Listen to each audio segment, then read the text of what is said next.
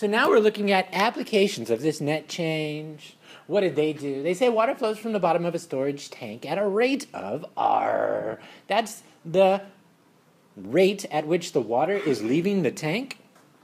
And, all right, we're not adding any water to it. Okay? So what's going on here is leading at that linear rate. 200 minus 4t liters per minute, where t goes from 0 to 50. What does that mean? Stops flowing 50 minutes. It stops flowing at 50 minutes. It takes 50 minutes to empty this tank. It's a big tank. All right. Let's just look at that rate. Is that constant rate? No.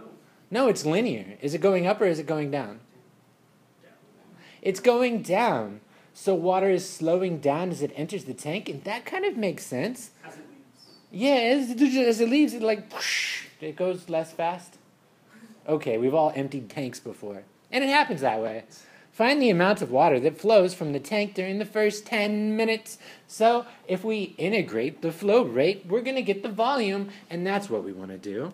Let's integrate that flow rate to 100 minus 4t dt. Let me get a better color, one that goes with brown better.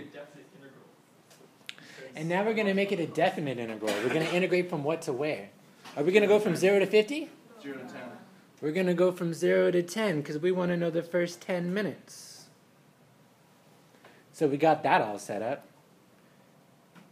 Should we finish? Yeah, I'm kind of curious. How many liters are going to leave this tank? Because I want to go from 0 to 50 just to see how big this tank is. You know? Ah, okay. No, I did from 0 to 10. I can do 0 to 10. Cool. And then do it 0 to 100. Real quick. That's more. The tank can't go past 50.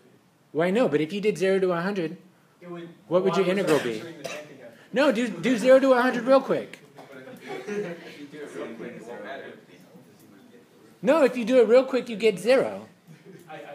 Because it only goes to 50, and then if you integrate from 0 to 100, it's going to even out on areas. Because the negative is going to cancel out the positive, so 0 to 100 real quick is 0. But yeah, it's unrealistic because it can't drain for that. Okay, boom, here we are.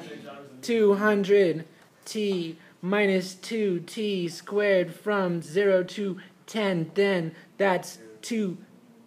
I'm out of room down there. I'm out of room everywhere. That's 2,000 minus 10 times 10, 200. 1800. And we're all Cuervo. Box and flour.